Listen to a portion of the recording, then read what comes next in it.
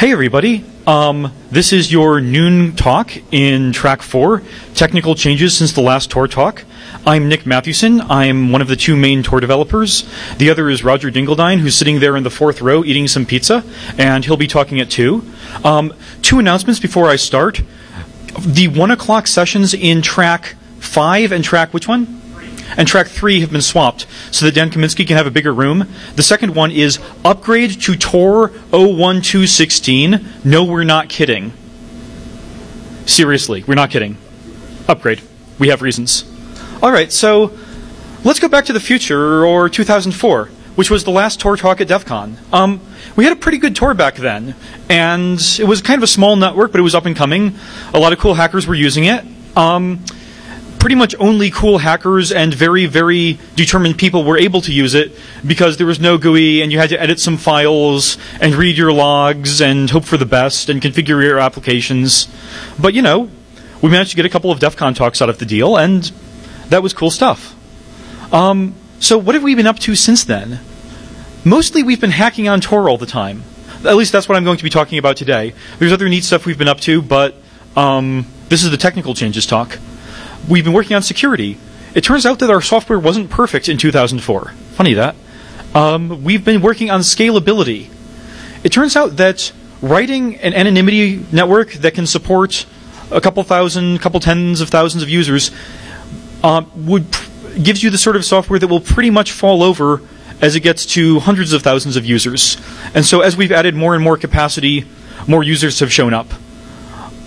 Also, we've worked on usability, fixing usability bugs, adding GUIs. We've worked on performance too. That's not so much on the slides, but I'll talk more about it later. Integration. We've worked on trying to make it so that you can anonymize different applications with TOR that you couldn't before. And lots more. We have a change log. We record stuff pretty religiously about what we've done. Check it out. Now we're up to... Our latest estimate is about 200,000 users, although it's kind of hard to tell since they're anonymous.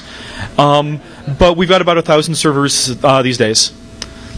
So I'm going to give you a brief, fast introduction to TOR on the theory that you've probably heard it before. Who here thinks they know how TOR works? Who here has used TOR at some point ever? Who here is still using TOR from time to time? Cool. Right. Once I've gone through TOR, I'm going to talk about directories and server discovery changes, which basically are making things faster and more secure. I'm going to talk about path generation changes, which will be more efficient and less filling, and I'll explain the fillingness later. I'll talk about ways that we screwed up some of our crypto issues subtly in the earlier revisions and how we fixed them, and some fun new tools and features that we've done. I'm really wired on caffeine right now, so if I speak too quickly, someone shout slow down. So, intro to anonymity. Anonymity networks hide users among other users.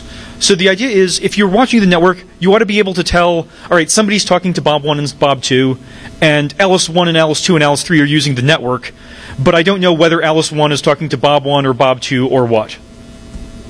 So, that's anonymity networks. Here's TOR. There are a whole bunch of servers, where in this case a whole bunch is represented by 9, and they're all connected via TLS, which is also SSL. They're more or less the same thing.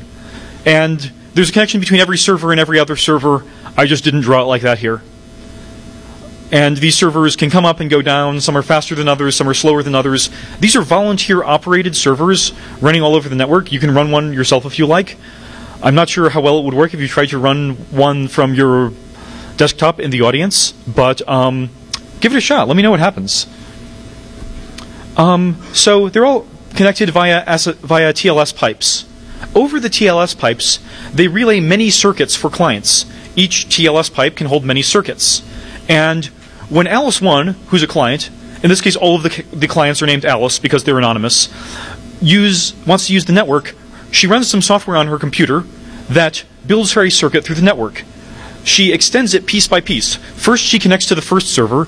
Second, she extends the connection anonymously from the first to the second, then anonymously from the second to the third. Pretty much all of our hops right now are 3-hop. I'm not going to explain why, but it's kind of an interesting argument. Right. After Alice has a connection to the last server in her chain, what does she do with it? Well, she probably wants to go somewhere on the net, like she wants to look at some pictures of kittens with captions under them, or whatever else people are using the internet for these days.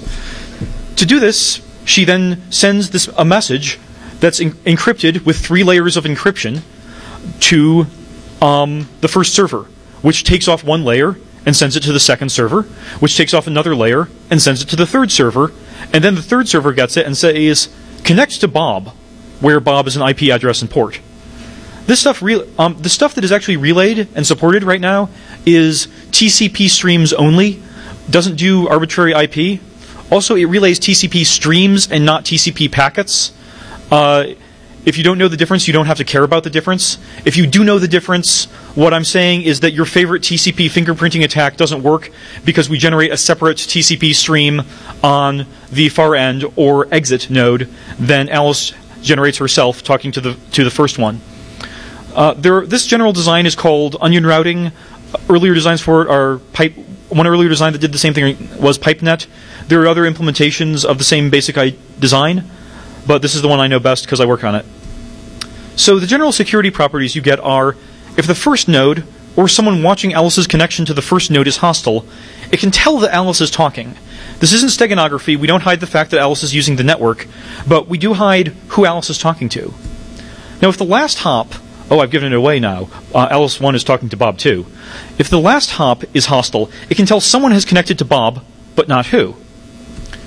However, 2 hostile hops can correlate the traffic patterns and tell that Alice is talking to Bob. That is, okay, these connections started at about the same time, they ended at about the same time, they had about the same amount of data, and the data followed the same pattern of bursts and pauses. There aren't any obvious fixes to this in the literature that don't involve slowing your network to a crawl. So when you start building an anonymity network these days, you basically need to decide, are we going to support web browsing and be vulnerable to this kind of attack, or are we going to introduce multi-hour delays between Alice and Bob and resist these attacks but be useless for web browsing? We took the first approach because people seem to like this web thing. So first I'm going to talk about directories and server discovery. You'll recall before that Alice needed to build a circuit through 3 servers. Well, how does she find out that those servers are there? If you think about it for a while, you'll realize that every client needs to know pretty much every server in their path, because if you just go to one server, like in a lot of peer-to-peer networks, and ask it for a list of its neighbors, if it's bad, it could lie to you and tell you only other compromised servers. Also, all clients need to know the same servers. I'll talk about that a little more in a moment. Servers shouldn't be able to impersonate each other. If I can pretend to be the entire network, then I'm always the first and the last hop because I'm all of the hops. And the solution there is just what clients find out about servers is a set of self-signed descriptors. The way clients identify servers is by their public key. And assuming that, as Crypto Barbie says, factoring large numbers is hard, let's go shopping, you can totally rely on this to make sure that servers can't impersonate each other. Also, we don't want to use too much bandwidth to tell clients about servers. So why do clients need to know the same servers? I'll talk about this a little more in my next talk in an hour from now, but the basic reason is that if Alice 1 knows some servers, and Alice 2 knows other servers, and I can tell which servers they know, I can tell that some connections, like the one to Bob 1, could only have come from Alice 1, because only Alice 1 knows the server that's connecting to Bob 1. And there are ways you can make this attack even better, but that's the basic idea. So, back in 2004, when we last presented this stuff to you guys, we had a few directory authorities for a few equals 3. These were all trusted. Their IP addresses and their public keys were shipped with the source code, although you could override them, but we strongly suggest that you don't. And each authority would publish a big list of all of these self-signed server descriptors, and this would be signed with the authority's key. And the clients would go to an authority, download it, and go, oh, hey, yeah, that's right. And they'd use all those servers, and they'd do this every few hours or so. This was really slow, and it got even more slow as we added more servers. I think right now, so as soon as we're back from Defcon, we're going to shut down this whole mechanism. If you're using TOR 010, TOR 010 will stop working. But that's really old, so no one's using it, we hope. But yeah, this was pretty slow. The files were really big, and right now they're up to like over a megabyte in size, and old clients are still fetching them too often. Yeah, this sucked. We added some caches, and this did help some. The clients wouldn't have to hit the authorities all the time, and anyone could run a cache, and because the documents were signed, there wasn't a security flaw there. But the files were still really big, and also, if even one authority was compromised, then they would generate presumably a compromised signed list, maybe containing only servers that were bad, and the cache would download it from them, and the client would download it from the cache, and the client would be screwed up. Also, most information in these great big directories was redundant. That is, you go at noon and you say, what's the directory? And you get a big signed list of 100 servers. You go back an hour or two later, you say, what's the directory? And you get a big signed list of servers of which maybe only one or two would have changed. So around 2005, we split the directories into status, which needed to be generated by the authorities, and individual descriptors. So you'd ask the cache, what do authorities A and B say? And you would get signed things from the authorities that would list the digests of every single router descriptor. Then you would go to the cache again and say, all right, I don't have the descriptor with digest such and such. Send it to me. And it sends it to you, and you make sure the signature is right and the digest is right. And you decide what to ask for based not on a single authority's opinion, but on the opinion of all of the authorities together. Now, why do we do this by digest of the descriptor and not by the digest of the descriptor's key? This was kind of a subtle point that we almost screwed up until we thought about it. There's a fun attack if you have a bad cache and a bad server working together, where I send one descriptor to the authorities with my ID, and then I send a different descriptor to every single client who asks for my descriptor from the caches. So in this case, the authority tells the server, use identity such and such, and the client says, all right, I'd like identity such and such to the cache, and the cache says, all right, here is a special descriptor for server 1 that only you will ever know about. And later on, when the client uses this special descriptor, which will have other information that only the client knows, the server will be able to tell the client from all other clients. The solution is to make sure that everyone has the same descriptor for every server that they use, and so this attack fails. So the remaining problems with this were that a client still had to go to the caches and ask for separate opinions from all of the authorities. And depending on when they asked, they would get a different set. And if they missed just one, they would compute a different value of what the consensus was for the different authorities. So what we're implementing right now, and I have it mostly done, but we still need to debug and test and actually deploy it, is a voting system where the authorities, now there are 5, but I couldn't fit all 5 on the slide, get together and vote on a multiply signed consensus status document. To do this, they get together every hour or so, and they all send each other each other's opinions. Once they've got all the ones that they're getting, they figure out, all right, what will the result of the vote be? They sign the results of the vote. It should be the same for all of them. Then, if it isn't, then they use whatever gets signed by the most authorities. Then they distribute signatures to each other, and until they have a single consensus with lots of signatures on it. And clients download these from the caches, check the signatures. If they can get one that's signed by more than half of the authorities they know, then they use it. And yeah. And at some point in here, I guess we collected all the underpants. So, also, there's more than just yes, no for each server in these statuses. There's lots of different flags that we set. There's named, which is, so, do we guarantee that this is the only server called such and such, or could there be other servers called such and such? Is it running right now? Is it valid? Valid is pretty nebulous. It basically means that we don't know any reason to totally distrust it, but we often don't find out about bad stuff. That's why we try to be resilient against some kinds of failures. Is it fast? Is it stable, or is it likely to go down pretty often? Is it a bad exit? Is it an exit at all? Will it relay traffic? Is it a current authority? And can you use it as a guard? I'll talk more about guards later. One of the neat things about our architecture now is that although actually determining these flags can be hard, The only thing that's really set in stone and sort of hard to change is how clients interpret these flags. So if fast means use this in a circuit that you will need high bandwidth on, then clients will have that behavior, and we can later on get more and more sophisticated at the authorities about detecting which servers are likely to be fast or not. And so clients will get better performance without having to upgrade. Although, once again, please do upgrade. Really. So other changes that we've made are in path generation. So you'll remember how Alice selected a path through the network herself, because if she asked someone else to do it, they might lead her astray. Well, one problem is in 2004, all of our servers were chosen with roughly equal probability, regardless of their capacity. So even if your bandwidth was X, and someone else's bandwidth was 2X, and someone else's bandwidth was 4X, you'd all get chosen for the same number of circuits. And that meant that big servers had lots of capacity that no one was asking for, and tiny servers were overloaded. I say the asterisk on equal is that we would also select based on your exit policy. That is your statement of, for the last hop, if you want a web page, we need somebody who will allow you to exit to port 80.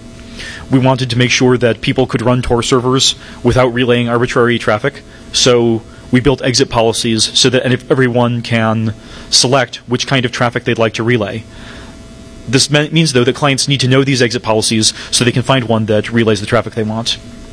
But anyway, back to bandwidth. So the obvious solution was choose probability proportional to bandwidth, which was a pretty good idea. And of course, you need to select the believable bandwidth so that if someone says, hey, I can push really, really enormous amounts of traffic, no, really, you don't give them 99% of the circuits. This is bad, first, because of trust bottlenecks. They would get all of the circuits. And second, because of resource bottlenecks. You could DOS the network by sending all of the traffic to a server that couldn't handle it. So another problem is unstable servers. Say you've got some servers that go down every hour or so, and some servers that go down every 10 days or so. Well, a server that goes down every hour or so for a little while is still pretty useful for web connections, because most HTTP requests don't take an hour to fulfill. Whereas you don't want to use something like that for your IM or your SSH or any time when you want a really long-lived connection. So what we've done also is started tracking uptime, and when you have a server with really big uptime, we label it as stable, and we remember which ports need stable connections. That's configurable if you know of one that we don't. So when a client wants to connect to port 22, which is SSH, it will select a path consisting only of stable servers.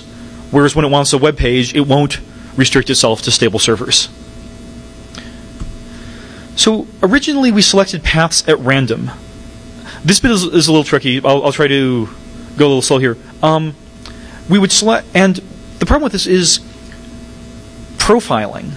So what you're trying to avoid in a network like this isn't necessarily just some of your connections get broken. Sometimes it's bad if any of your connections get broken. For instance, if you visit, say, cuteoverload.com every morning in order to see pictures of adorable kittens and hamsters, and you don't want anyone to know this because you're trying to, be really tough. You're in the Hells Angels or something. Then what you're trying to avoid is not, sometimes it is not any particular eavesdropping and discovering that you go to Qt Overload. You're trying to avoid anyone ever knowing that you go there. So if even once your stream to there is compromised, you lose. So what this means is that if you keep picking a new first and last node every morning, eventually you will get unlucky, and eventually you will choose a first node that's trying to get you, and a bad node that's trying to get you, and everyone down at the biker bar will find out, we'll call you Hamster Guy, and that's no good. So the trick here is to choose some fixed first hops. That is, choose a few that are your favorite. If they are compromised, you lose. However, if they aren't, then you're actually in decent shape now, because now you will not eventually choose a bad first hop. This idea isn't original to us. It was originally called helper nodes. We did some user surveys and figured out that nobody could tell what helper meant in this case, so we chose guard instead. And if your guards are good, then you are fine permanently. However, if your guards are bad, you're still fine. But at least now you've got a chance that your love of hamsters will be kept secret. So, what if the guard nodes go down? I said they were held fixed, but we actually needed a way to handle it if one of them goes down. Well, you got to pick some more. But the trick is that you don't want to eventually go through the whole network. So you've got to make sure that when they come up again, you go back to your original set of guard nodes. So you keep them in order, and you use the first 3 for certain values of 3 that happen to be up at any given moment. So you may have a list of 10. If the first one is up, and the second is down, and the third is down, and the fourth is up, use the first and the fourth. And it's even more complicated than this, and Mike Perry might talk about this at his talk, or he might have already enough stuff to talk about. So another problem is that old TOR built circuits on demand. You would say, I want to connect to IM. And then it would go to the first hop and do some public key. Then it would extend to the second hop and do some public key. Then it would extend to the third hop, fail, because the third hop wasn't there anymore, go, oh crap, and start all over. And meanwhile, you are waiting for your website to load. So instead, we predict which ports you're going to want and preemptively build circuits there. So if you've been asking for port 80, port 22, and port 8001, we try to make, and you seem to be online recently, we try to make sure that you've got live circuits ready for use to those ports. Also, in case you ask for something that we can't do, we cannibalize an existing circuit and try to extend it only one hop and see if that works. That way, it's still a little slow, but it's faster than if we had built the circuit from scratch. All right, how am I doing? Wow, I'm doing really well for time. Must be the caffeine. All right. So previously we would extend by IP and port. That is, when you were connected to server 1 and you wanted to connect to server 2 or extend to server 2, you would say connect to server 2 at this IP and this port. And once you were there, you would do some handshaking that made pretty sure that you were talking to server 2 via public key. But on the way there, server 1 needed to build a TLS connection to server 2. So server 1 if server 1 didn't know the key for server 2, it wouldn't know which certificate to expect from server 2 when it did the TLS SSL handshake. Originally we thought that this wouldn't be a problem because all of the servers would download all the directory often and know all the other servers. In practice, this didn't work. One server would show up in the directory and a client would find out about it before all the other servers did, and it was a bad scene. The solution here is to use identity key as well as IP. But you don't want to, so that you say extend to server 2 with this IP, this port, and this identity key. But you don't want to identify only by identity key, because there's a fun man-in-the-middle attack here, where a bad Alice tells server 1 that you go connect to server 2 at this evil IP and this port. S1 goes there. The evil server relays the connection. And now the evil server, because of TLS, it can't actually read the contents of the traffic between S1 and S2. But now S1 thinks that its TLS connection to S2 travels through the evil server. And so the evil server can look at all of the traffic patterns and all of the timing and all of the volume between S1 and S2 and try to use this for traffic analysis attacks. This was no good. So you need to use the identity key and the IP and the port to do this. And this took a bit of thinking, but turns out it worked. All right, now we're getting a little crypto heavy. How many people here know what Diffie-Hellman is and how it works? How many people don't know but would like to understand the next couple of slides? Okay, cool. Diffie-Hellman is a way that two parties can come up with, assuming that they know that they're talking to each other, can come up with a secret key that no one else knows that besides them without ever sending the key over the wire. Basically, we use some generator G, like 2 to the 16th plus 1. We use a big prime. It doesn't matter if everyone knows what the big prime is. I send you G to the power of X. You send me G to the power of Y, both modulo that large prime. we keep x and y secret. So I now have g to the y and x. You now have g to the x and y. Well, we can now both calculate g to the xy, but nobody else can based on the information we have exchanged. So that's what all of this g to the xy stuff is about. And it'll come up in a minute. But one of the problems with our earlier protocol was it was kind of needlessly slow in that Alice and the first server in her path had already done all of this handshaking in order to establish their first connection via TLS. And then they immediately did exactly the same handshake again to establish confidentiality, which they already had from TLS, to establish integrity, which they already had from TLS, and to make sure that they were really talking to each other, which TLS already guaranteed. So we managed to cut out the initial first hop crypto in half just by making a fast path for creating your first hop inside TLS. And that helped server CPU a little bit. Server CPU is way more important than client CPU because each server has to handle tons and tons of clients. And speaking of cryptography, there was a problem with our crypto. We sort of hoped that either we hadn't thought about this or we thought that OpenSSL would take care of it, but there are some really bad values for x and y when you do Diffie-Hellman. For instance, if I pick 0, well, anything to the 0 is 1. So later on when you send me g to the y and I raise that to the 0, I'll get 1. And the problem occurred when Alice was extending through a bad server to a good server. She would send something encrypted with server 2's public key saying g to the x. The bad server knows server 2's public key, so the bad server can replace it with g to the 0 encrypted with server 2's key. Server 2 will send back, okay, you picked 1, okay, 1 to the y is 1, and it will send back g to the y, and the bad server could then replace g to the y with g to the 0 again, and now the client and the server think they have a secret key that no one else knows, and their secret key is 1. And while yes, 1 is as good a random number as any other number, when it's forced, that's bad. So this was pointed out to us by hey Roger, was this one that an anonymous person told us about? Yeah, we got an anonymous tip on this one.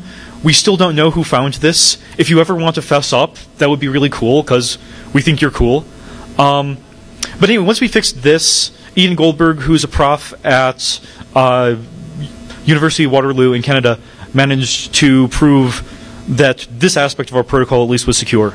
Also, we sent in a patch to OpenSSL for this, so if you're using a recent version of OpenSSL to build your crypto protocol, and you just went, oh crap, don't worry, OpenSSL will now catch this for you. So, new tools and features. So, in the old version of TOR, everyone had to speak SOCKS. SOCKS was all that we understood. And the way SOCKS works is, you want to do an anonymous TCP connection to a certain IP and a certain port. So you connect to your local SOCKS proxy and you say, connect me to this IP and this port. And it goes off and it does it. In TOR's case, it builds all of the circuits. In a normal SOCKS case, it just grabs a TCP stream. It just opens a TCP stream to wherever you're going usually. Well, the problem with this is, in some cases, it's easy. If you have maybe your browser speaks SOCKS already. Maybe your browser goes to a proxy that does some useful stuff for you, like Provoxy, which filters out certain kinds of headers, or Polypo, which is pretty fast and can filter out certain kinds of headers, and that converts it to SOCKS. Maybe you're using an application like Game, which I guess is now called Pigeon or something. It's an IAM client. It's pretty good. It speaks SOCKS already. But say you've got some monstrous application that does a bad job of SOCKS. What could you do? Well, we had some solutions. They all kind of sucked, but, you know, you can use something like tsocks or dsocks to replace all of the libc calls to connect and so on with calls to socksified equivalents. This works on most free Unixes. This doesn't work on OS X. For some, if you know how to if you know how to shim libc calls in OS X, please tell me, because we searched pretty hard and didn't find a good way. DSOCs can sort of do it, but not too well. And Windows was pretty screwed. Here, Windows is still you could do a net driver that converted everything to socks, but that kind of sucked. You could another solution was, well, actually no, that wasn't a good solution. Never mind. All right. So something that we've added recently, though, that's turned out to be pretty useful, especially for integrators, is IP tables on Linux and PF on BSD and OS X support transparent proxying, which means that you can tell your firewall rules, redirect every TCP stream to this local port, which any good firewall can do already. But what they add is that feature where the application can then say, hey kernel, hey network stack, I just got this connection. Where did the application want it to go? And once you know that, you as TOR can now build a connection to the right place, and the application never needed to speak socks in the first place. Another neat solution that's getting popular and is being used by tools like GenesVM is to actually have a VM being your router. So you set your router to a local virtual machine, which is using tricks like this to convert all of your traffic to TOR. And because this machine is your router, you don't need to worry about applications accidentally sending traffic somewhere else besides your router. So another problem that we had, and have had for a really long time, is DNS leaks. Say you have an application that is written like most applications. You asked to connect to naughty.com. I have no idea what's at naughty.com. I probably should have looked it up first to see what I've just linked to in my slide. Oh well. So your application will do a DNS lookup and say, where is naughty.com? Your DNS server will say the address of naughty.com, 1234. This is not the actual address of naughty.com. And then your dumb application will go to TOR and say, over socks, and say, get me 1234. Now you can see the problem here. Your DNS, you just broadcast to your DNS server, hey, I'm looking for naughty.com. And then you use TOR to go anonymously somewhere. No one can tell, except your DNS server. And if your DNS server did a recursive lookup, well, yeah, a lot more people now know. So one solution that we had to recommend for a while is there are variants of socks that instead of an IP address take a hostname. SOCKS 4A always takes a hostname. SOCKS 5 optionally took a hostname. So we had to find applications that either supported SOCKS 4A or that claimed to support SOCKS 5 and could actually do it right. This is kind of hard to find and hard to explain and hard to convince application writers that they actually want to do it, because the whole first lookup, then connect path is pretty firmly hard-coded in a lot of applications, and our user base still isn't quite big enough to force the IE team to do whatever we say. So new solution is that TOR, as of 0202 alpha, now can act as a DNS server. So you set TOR as your DNS server, either by saying, hey TOR, listen on port 53, or hey TOR, listen on port such and such, hey firewall, forward 53 to such and such. And then you set up localhost TOR as your DNS resolver. And now when you ask TOR, it just does the lookup for you anonymously, sends you back the answer, and when you connect there, you're fine. Another neat feature about this is that so there are some special addresses that TOR knows how to handle, like addresses that end with .onion are for hidden services, which I won't talk about here. Addresses that end in .exit force TOR to use a exit node that you have selected. So previously, if you sent one of these to your DNS server would have no idea what to do with it. Now TOR can remember, oh hey, you asked for naughty.com such and such .exit.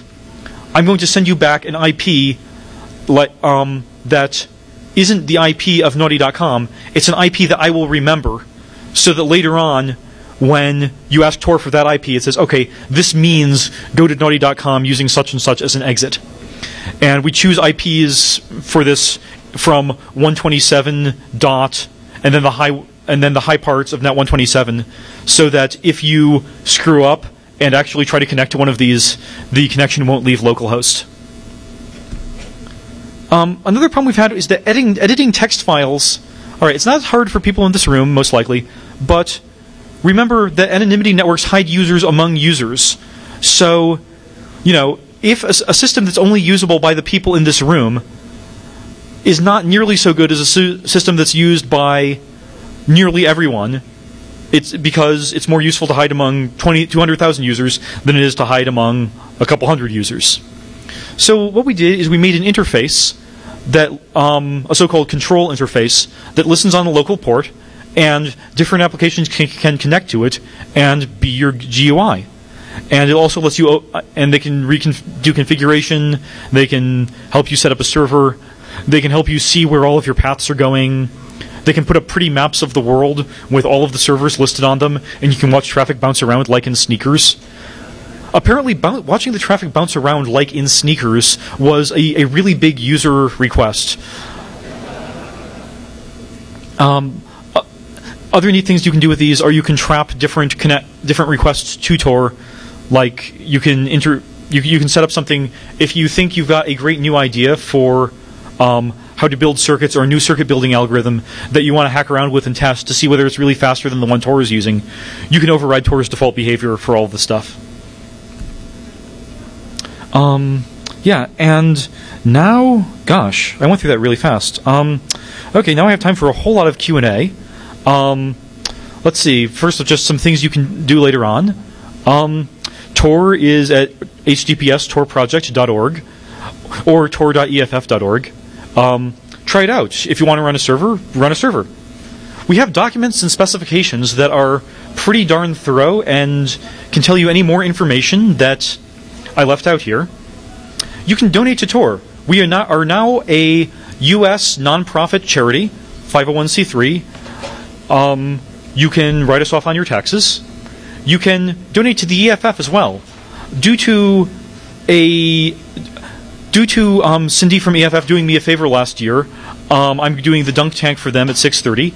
If anyone has ever used TOR to do anything you didn't like, or if TOR has ever broken in a way that you didn't like, and you're mad at the developers for some reason, you can drop one of them into water for a modest fee. I'm talking at 1, which is right after this, on social engineering attacks against anonymity networks. Roger is talking at 2 about new anti-censorship features that we're doing, and Mike Perry is talking at 5, is it, Mike? 5, about securing the network and securing applications and stuff. And yeah, if you have a question, shout it out. If you wanted to do the Q&A after the talk, I have another talk right after this one, so I will be in the Q&A room for this track at 3, at 2, not at 1. So who's got a question? Yeah. Ooh, between now and the next Defcon? Okay, the question is, what kind of technical changes do I expect between now and the next Defcon? That's a pretty good question. Let me grab my laptop and look at our to-do list, which you can look at too on the web in our SVN repository. We don't yet have enough people to do a really, polished roadmap like real projects have, but we've got some pretty neat stuff lined up. Can't hear you. Okay. So, on the to-do list, we're going to get directory voting done. That's a big thing. We're going to get anti-censorship features in. We're going to try to be better about letting you decide as a TOR server how much bandwidth you want to give to other people and how much bandwidth you want to give for yourself. We're hoping to get done features that will create incentives for people to run servers by giving people who run servers better performance. This has some anonymity issues because obviously you don't want it to be totally obvious that you are running a server because you get a fast connection. So that's a little tricky. What else are we up to? Fixing lots of bugs, trying to get more secure. Let's see, voting's a big one. Refactoring. For a long time we've wanted to switch our transport to UDP instead of TCP. I don't think we're going to have time in the next year. Hey Roger, what else? Yeah, blocking resistance is really the big one. Roger's going to be talking about that at 2. We kind of hope that at this time next year, this TOR is censorship resistant by design and not just by accident. Yeah, I'll probably think of other stuff too and like shout it out as stuff goes along. But yeah, you had a question? Yeah, it seems like I saw a talk years ago where you had some funding from the government. Yes, all of our funders. Do you want to list the funders, or do you have a question about the Navy in particular? Well, you still receive government funding. We are receiving funding right now from. Here's a list of everybody we've been funded by. We've been funded through Naval Research Labs, which is a research group from the Navy. We have been funded by IBB, which is part of the State Department that cares about anti-censorship. Roger is shaking his head. What did I get wrong? They're not part of the State Department. They're their own group. Okay. Is that new? Or they never were? Okay. We've also been funded by EFF. We're funded by a European NGO that cares a lot about censorship resistance right now. And we're also funded by your private donations. Who else? That's basically everybody. Yeah. And no one has ever asked us to backdoor it. Well, actually, no. Actually, morons on IRC periodically ask us to backdoor it, and we tell them that would be stupid, and we kind of want people to respect us professionally, and we kind of don't want to be laughed out of the next Defcon. So no, we will never backdoor TOR. Yeah, Lucky. Regarding your director authority voting scheme that you implemented, did you understand it correctly that this is based on a simple majority, and then you look at the security trade-offs between that simple majority and super? Oh, good question. So Lucky asked about directory voting schemes and why we chose a simple majority rather than some kind of supermajority, and for security trade-offs.